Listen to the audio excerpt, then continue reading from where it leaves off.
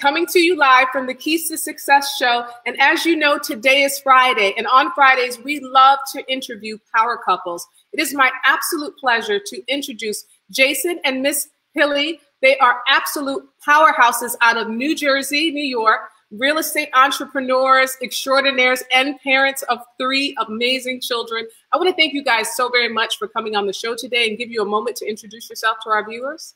Sure. So grateful. Thank you so much. Excited to be here. So, yep, Jason Hilly, we're in New Jersey. We do multifamily syndication. That's our core focus. We're general partners across 850 units spread through the Midwest and Southeast. It's been a focus of ours since 2017. We also have a podcast called the Jason Hilly Project that focuses on mental fortitude, improving health, and building wealth. Wow. You basically said everything. Phenomenal. And you can introduce yourself, Miss Hilly. My name is Peely. We have, since Jason introduced the entire business, I will take care of our families. Like you said, we have 3 amazing children. We are really, they're our big why. This is why we do it. We do it for each other and for our children. And if any of your viewers need help with anything, just let us know. Awesome, awesome. So tell us a little backstory. You said that you are real estate, exactly what you guys do. You do real estate syndication? Yeah, so we buy apartment buildings. We look for apartment buildings that are distressed, whether it's on the property side or the management ownership side. And what we do is we look to make them better places for people to live. And we use communication or syndication, which is basically pooling funds from investors and friends so we can all buy a larger property and all benefit from the economies of scale. So when we buy an apartment building, we look for what's happening with the building and where we can improve, whether it's on the revenue side or the expense side. We'll see if it's a master meter property where the owners are paying a lot of utilities. We'll see how we can really improve the utility structure of the property and reduce the expenses that way. We'll see how we can make the management systems more efficient so we can also cut down redundancy on that side. On the revenue side, of course, there's always the ability to look at the rent protocol, but we look at a lot of other ways that we can improve income streams, and from adding on missing income streams like pet fees or late fees or application fees to finding new income streams like adding on a cable contract or adding on a laundry contract or something else that will provide additional revenue for the property. Wow. And from the Jason Peely Project deals with living a fitter, richer life. And this is our way. So our missions is to raise communities, and that comes from our construction company of Raising Homes. So we're using that. We want to raise communities not only in our investment strategies, but in our lives and in those lives that we can touch too. We hope to help at least one person a day live a fitter, richer life. No matter if we need to help you like exercise more, have a better mindset, get into real estate. We just want to be there to help. Wow, I love that. And I know fitness, when it comes to fitness and real estate and just in life, it is so very important to incorporate that into your everyday life. What are some of your keys to staying committed to it? Because I know, Jason, didn't you recently have a challenge, like a 30-day challenge you were doing? What is the keys to your success in staying committed to following through with things like that? So it just comes down to making it part of your life, right? When you commit to saying, I'm going to have a better life, I'm going to have a better life on my finances, on my fitness, on my financial, on my faith, on my family. And this is something I do. It's what I do. And when you put that ingrained into you, then it doesn't become this hurdle that you constantly have to overachieve. And now when you really commit to having a healthy life, this is something that is just implemented into your routine. So yeah, I just finished last night a last run of the month, which was 30 miles. I had done 465 miles for the month running. It was a beast of a race and a beast of a run, a beast of a challenge, but it just sets forth more ways for me to stress and test myself. And really, Peely and the kids are right there with me because they give me the support, they give me the background, because every day is a new challenge, right? And whether it's physical or it's mental or it's a combination of both, you have that mental, physical test that you constantly have to excel past, but having the backbone, which is my family there with me, cheering me on, supporting me through it, that's what really continues to allow our family to just find new ways to grow. Wow. And what is the name of the program that you have that you were explaining, Ms. Peely? This is the Jason Peely Project. And that's Sorry, that's the one where you continue to like reiterate as far as working out and everything else. That was the name of it? Yes, yes. Wow. This is where our podcast platform, we're on YouTube, we're on any place that you can hear a podcast. We are on all the social platforms. This is where we're committed to living a fitter, richer life and showing what we do and showing everybody else that they can do it too. It's about finding fulfillment in life. And that's what it is, because fit, rich life does not have to be, you know, ripped with a six-pack, with a mansion, with a Ferrari. It can be a healthy, active, going in the woods, making $45,000 a year and just being happy as a clam, right? And it doesn't have to be, it's something that you see on Instagram. It can be, what is your why? How do you find your why? And then how do you fulfill that why by just finding the steps in your day to make sure that you're meeting everything that now your mind, your body, and your soul wants. Wow, powerful stuff. So I want to back up a little and talk about you guys as a couple. How long have you been married? How long have you guys been together? Well, we've known each other since 2003. We on a barge in New York City off Chelsea Piers. This is way back before Chelsea was what it is today, all pretty and the park, and it's so nice now. Back in those days, it was like I would walk around, my keys would be around my wrist. Wow. Anywho, so we met back in 2003. We worked together. We both bartended together and managed this restaurant together. Wow. And then cut to. So the real story is, it took me about 10 years to convince her to look my way, right? And so that's the real story. Back in 2013. After Pili had moved away, she had moved to California, and then she had moved back home to Hawaii. We found each other and got together, and it's been amazing ever since. But it's something that a lot of people ask, well, how do you work with your wife? And we started out working together, so it was something that was always ingrained to us. But really, the thing that's always stood out is that we've always talked to each other about things, and we don't let little things that really are so insignificant create altercations, right? Because there's not enough time in the day, in the world, in our lives to worry about small things that are insignificant, that a week from now, a month from now, a year from now, we won't even remember. So we focus on the big things, and if there's something that's not sitting right with each of us, we just address it right away and just get it out of the way. And I know you probably hear this from a lot of couples, or just a lot of people in general, that communication is key. Yeah, it is. That's how we based our friendship and our working relationship before. We had a working relationship for years. If we weren't working well, and trust me, our boss used to pit us against each other all the time because we have different mindsets. Yeah. Without the communication, the restaurant would have fallen apart, and the bar would have fallen apart, and nothing would have gotten done. So we had to learn how to communicate. So for all the couples right now, if you're not communicating with your spouse, your significant other, try it.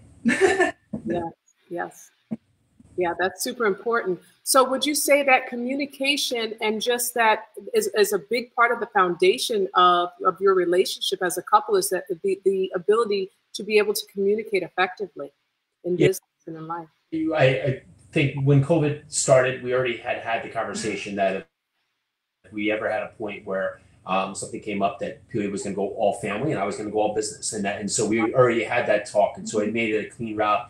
There wasn't a lot to figure out because she just went all in, morning times with the family and everything else. But we've had enough communication over the times that there's days when I know Pili needs her time in the morning and we need to transition, and now it doesn't have to be communicated because we've already had that talk track, right? So there's a process we're now doing each day, and it's wonderful. It's great having the kids home. It's great experiencing just the growth that happens from a day-to-days with little kids, as you know. And for that, to see it happening live, but still now doing our business from home, it's just made it that much better, that much more special. Wow, that is amazing and extremely powerful. So you guys have had a plan in place prior to, like, God forbid, if anything ever happens, this is what we'll do and this is how we'll execute it. So along with communication, having that clear plan of, if this happens, this is what we'll do, and knowing the roles of what you'll do in your marriage and in your, in your partnership. Yeah, and no one could have predicted it would be a virus, right? But we just had that, right? So okay, if something happens where we just need to divide our time accordingly, this is how it's going to be, and it's never perfect, but at least it's a start. It's something to build Right. off, so you can prepare. And a lot of that's just like business or anything else, right? You don't know where you want to go, but the route to get there is going to be unknown, right? So you set the course for what you think is going to be the course to get yourself there, and then now at least you have a basis, and then you're going to pivot accordingly as you move along to the goal. Wow, that is phenomenal.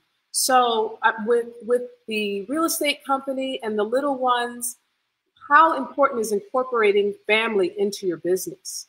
Oh, it's huge. No, it's everything. Yeah, it just like I said before, like there's no real balance. Like you can't balance everything, right? It's like balancing 50 plates like doesn't happen. But we know that having the finance, the fitness, the faith, and the family, as long as we're touching on all of those buckets, making sure we're hitting that in each part of our day, then we're fulfilling what we want to do really as a couple, as a family for our future. And I want to pinpoint the fact that we're a couple, but we also need to take time to ourselves because you need to fill your cup in order for it to run over into these buckets, faith, family, and everything else. Because if you don't satisfy yourself first and you don't fill your cup first, then you don't have enough. And that's when stress and miscommunication happens, when you are not fulfilled.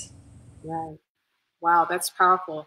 And I love that. So it's the three F's you said: family, faith, and finances, and future. I heard you guys say as well. So four of them. And just having that clear understanding of where you guys are going and what is required of each, and respecting, I guess, each other's personal time so that you both could grow individually as well as a couple. That's phenomenal. Yeah. Yeah. Yeah. I love it. For us, it's been huge for us to make sure that we're having like there's no perfect path in life, and I think lots of times the disappointment comes up because we get so focused on what we think is the perfect life, but ultimately the route and the journey is everything that you spend your time on. And so we've really put the time into, okay, here's our goals, but now what can we do to really just make sure that every part of the journey is operating or being optimized at the best it can be.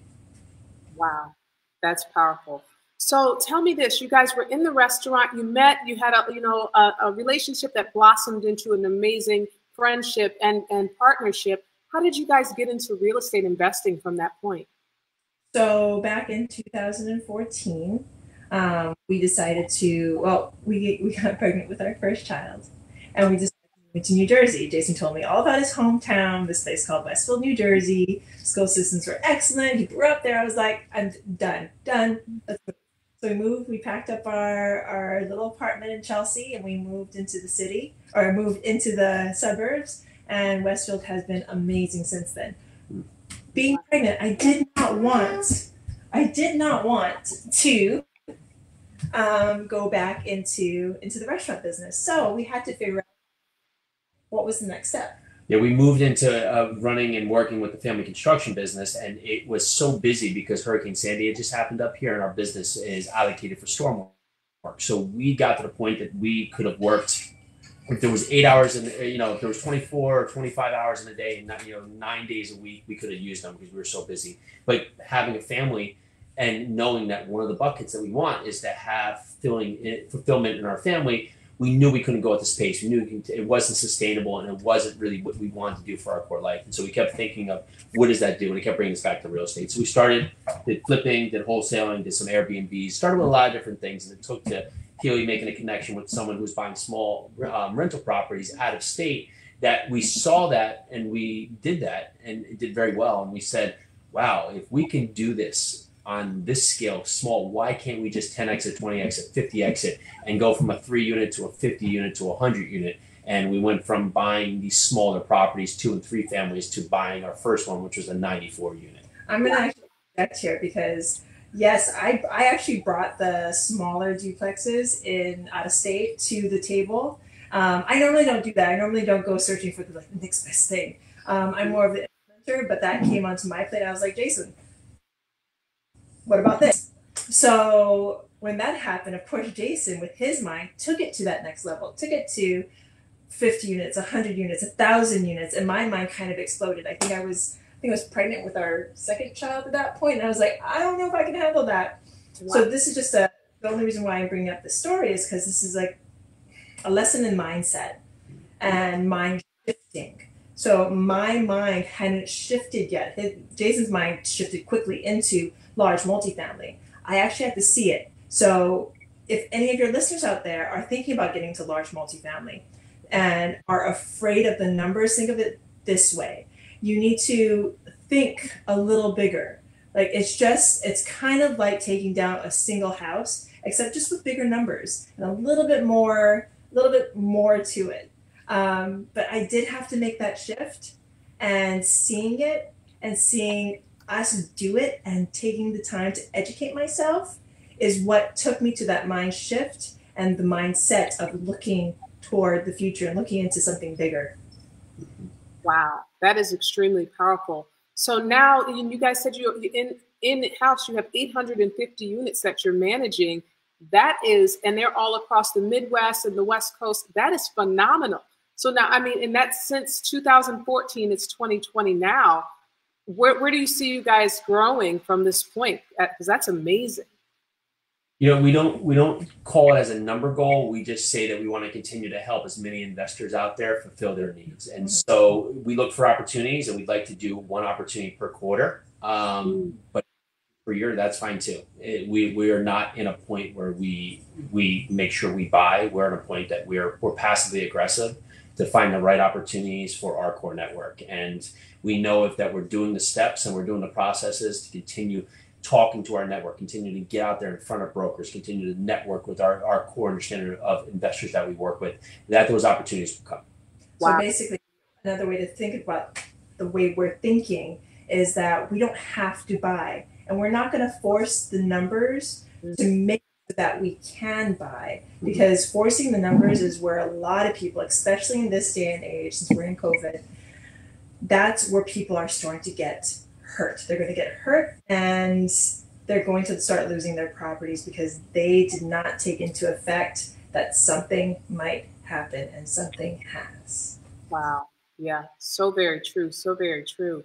So, I mean, with real estate syndication and growing your business and growing your brand, what are some of the keys to success that you would give? And I know you know, with people that are interested in getting into real estate investing, and they're in a relationship, what are some of the keys to success that you would give? Have fun. Definitely have fun. Yeah, take action. It's you. If you were to be 4 or 5 years old again and you tried to read a book to ride a bike, you know where that would have gotten you.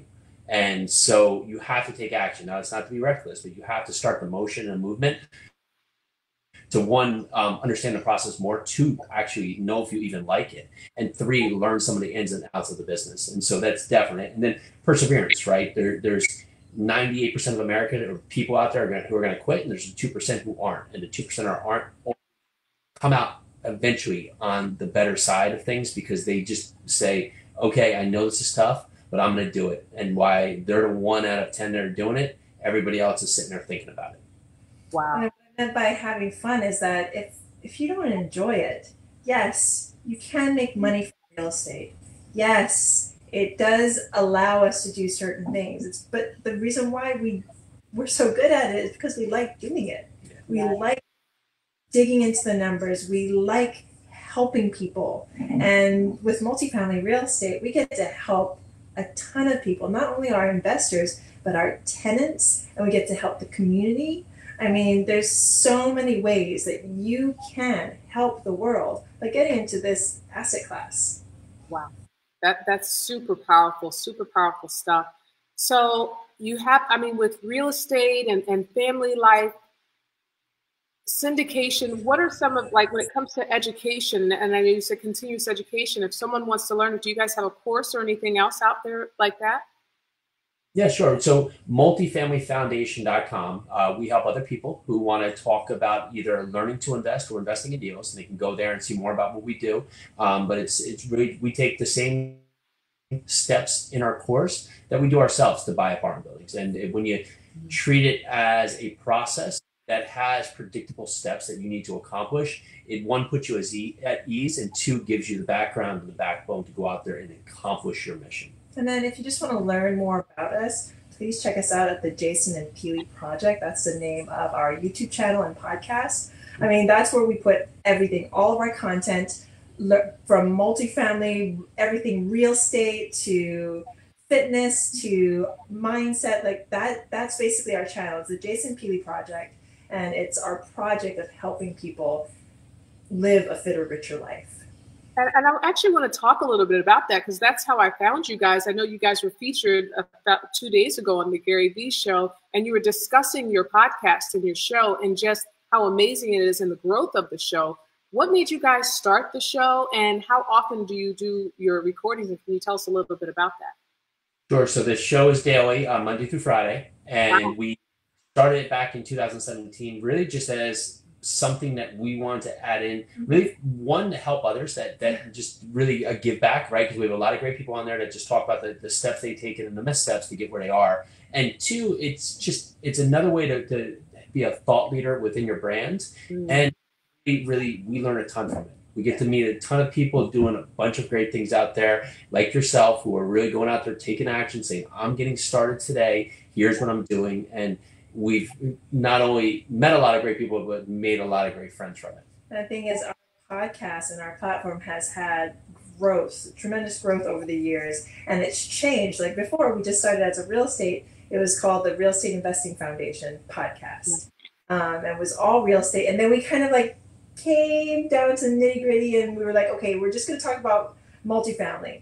And then Jason and I sat down one day and we're just like, you know what? There's so much more we can offer. How can we branch out? In 2018, 2019, we really just wanted to focus. That was one thing that was missing from our life, was extreme focus. So we focused extremely on large multifamily. And then now we branched out and we opened up our lives, and now we know that this platform is where we belong, because we can help the most people here and just kind of get our word of positivity and focus and all the great stuff. Yeah, I love that. Wow, that's phenomenal. So 5 days a week. I mean, Keys to Success, we air 3 days a week. How do you guys do it 5 days a week with 3 little ones? And at what times do you air, and how long is the show? So we have our live broadcast every day at noon. And right now, I know you guys have seen this. Our kids are just running in, asking us for help. I go. And this is another focus on communication.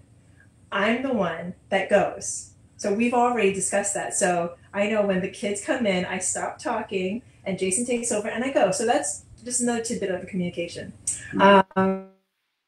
So I mean, that's how we communicate and get to our... Yeah, and we bulk them so we can have a bunch of interviews in one day. And really, sometimes the podcast can be anywhere from 2 minutes to 40, really, is where it comes out. And because sometimes it's just our thoughts that have come to us, you know, what's paramount for the day, with something that's been notable that we want to make sure that the audience can understand. And then the next one will be an interview with just a great guest who will come on.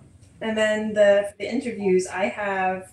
You know, it's the Jason Peely Project, but when COVID happened, it was like I was doing my interviews and Jason was doing his interviews, because I also have some kind of side project called the Mothers of Multifamily that comes on Mondays, every Monday. And I have these amazing mothers that are in multifamily, and they are fantastic women. But that's the reason why we did Second Cup of Coffee with Jason and Peely, because we were finding that all of a sudden the podcast was the Jason show and the Peely show. Yeah. So we put this together. And yes, it's a lot of content, but the thing is, it's what we love to do. It's how we're going to get the word out. Yeah, absolutely. Right. And a lot of content is a good thing, especially, you know, from Gary Vee. Like, more content, the more quality content, the better. So that's phenomenal. And the Mothers of Multifamily, I'm interested in learning more about that. It just sounds like an amazing project and an amazing program as well. That's phenomenal stuff, guys. Thank you. And if you want really amazing women on this show, just check out Mothers of Multifamily. Everyone on that roster is phenomenal. Wow, that is amazing. That is amazing. Well, I want to thank you both for taking time out of your afternoon. I mean, with everything that's going on in the world, I appreciate that, and our guests appreciate it as well. For you guys just taking the time to share some of your keys to success in your marriage and in your union and in your business. I can tell that there's just so much love in with you guys. The way you look at each other is phenomenal, and that's another key, I think, to success in business and with relationships, is that you really have to enjoy being with the person that you're with, and you can absolutely tell you guys absolutely love each other. And that's just so phenomenal for you guys to share, that not only you have the business, but you have the union and you have the communication. So I just want to thank you both so much for taking time out of your afternoon. Thank you for having us. It's been fun. You're very welcome. You're very welcome. And really quick, just your Instagrams and the name of your group one more time before we go. Perfect. Well, our personal Instagram, so I'm at Pili Arusi. And I'm Jason Arusi, and that's YARUSI. And Jason and Pili Project, you can find out everything about us there. Awesome. Well, thank you guys so very much for tuning in. Again, it is your girl, Miss Lee, coming to you live from the Keys to Success show, where we interview local business professionals and entrepreneurs. And I want to thank you both for tuning in with us today, and for the guests for tuning in with us today as well. Again, until next time, remember to check in every Monday, Wednesday, Friday, where we discuss some of the keys to success. Thank you guys so very much for tuning in. Again, it is your girl, Miss Lee. Have a great afternoon. Hello, little one. Bye, guys. Thank you so much for joining us.